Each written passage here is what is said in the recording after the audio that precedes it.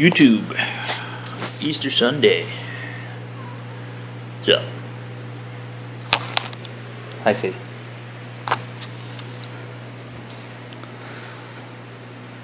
So here we are again. So just me, or these Sundays seem to be getting closer and closer together, and the weekend is not getting any longer. Got the 100-gallon here. Now, I'll give you the proper number. Dose 12 was Saturday. I'd actually ran out the trial quantity that Nuagli had sent me.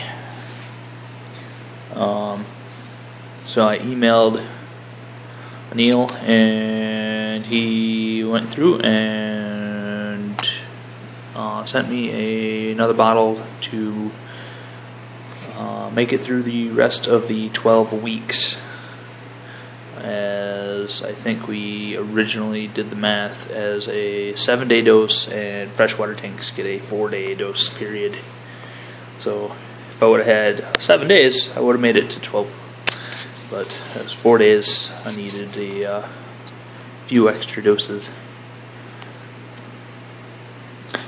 This tank got I think a 60% water change this week, which usually this tank gets about a 10-gallon top off each week, due to relatively open top, and the trickle filter causes a lot of evaporation. But yeah, I did a great big water change just to clean out some of the tannins. It was getting pretty brown. Move the 2 power heads over here. Still have to go in and move the gravel back. That's where you can see where I was dumping water back in with a bucket, as my adapter for my Python does not fit any fixture in my house right now.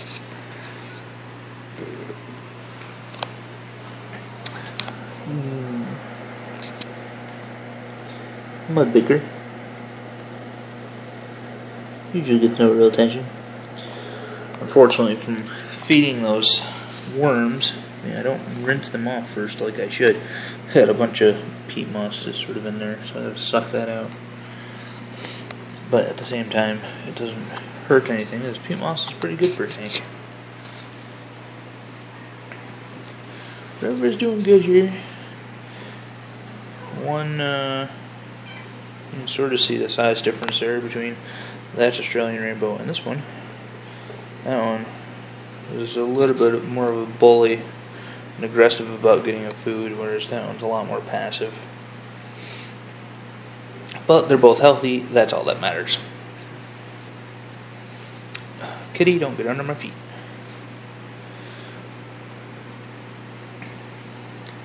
Silver dollars are growing quick.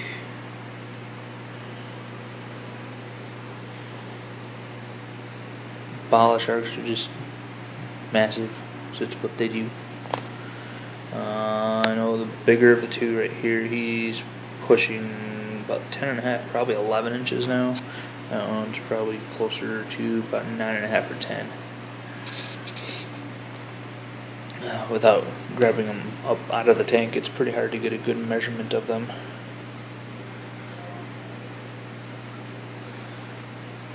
And well, you want to try to catch a bala shark, you're nuts. They don't come easy. But on to the 20 long here. Everybody's doing great. Angels are finally getting to the point where I might move them to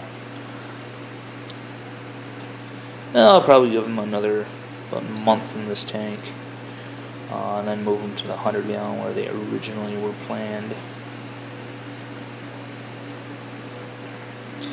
I got them at, they were probably close to about the size of a nickel, and now they're about $half size, so they should be able to handle their own a little better. than originally where 2 of them got eaten. I'm guessing by, I think one was eaten by the baker and the other one probably by the puffer. But yet again, Nuagli is amazing. Still have yet to clean this glass. Month now. Same with this one. I don't know if I should clean the outside, but the lack of tannins made seeing through this tank a lot easier.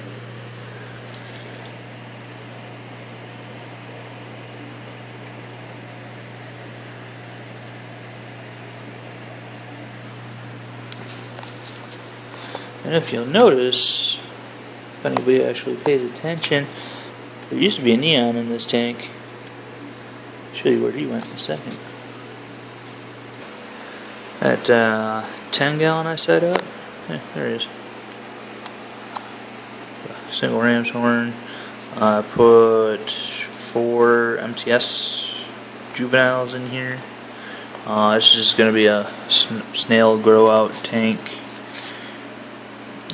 for MTS and ram's horn to feed the puffers. I got the 5 gallon out.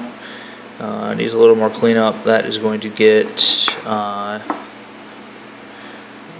water, about 3 gallons of water. I'm going to get some assassin snails from the 15. Put them there, let them grow out, try to sell some, because yeah, they're easy money if they actually get them to grow out. But as for the 15, as you can see, everything is still just doing what it does. I need to get in there and trim that leaf. That's been bugging me for like a week, and I keep forgetting to do it. But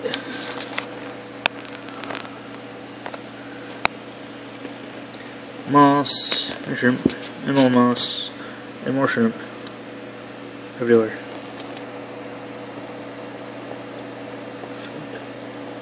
Shrimp, shrimp, shrimp.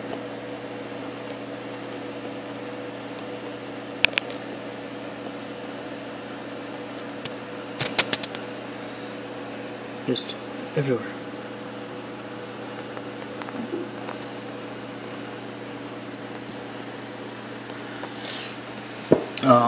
This tank actually was going to give about a 30% water change today because this tank rarely gets one. I want to start changing that and actually including this in my weekly water change schedule from now on. Do about a 20 or 30% water change. Do 5 gallon.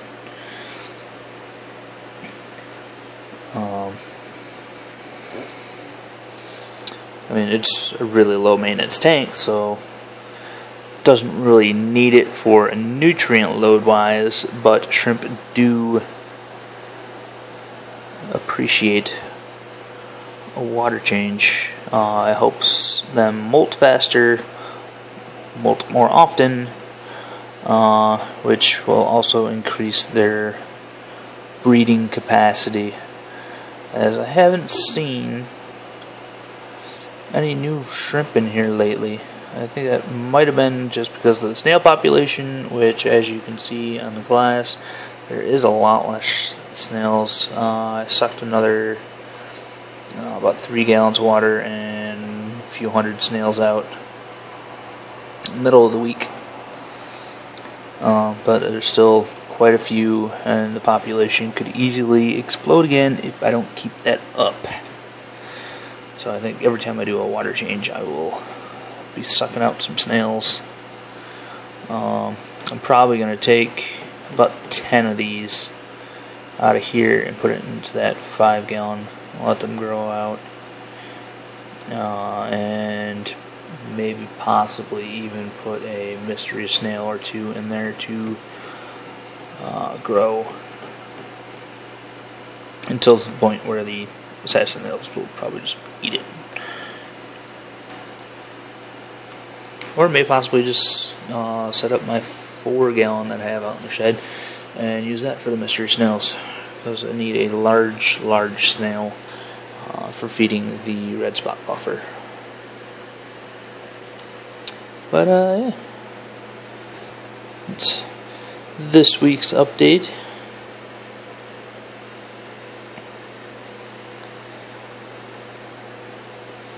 So hopefully those of you that celebrate Easter had a good one. Those of you that don't, hope you had a good day. I will catch you guys next week.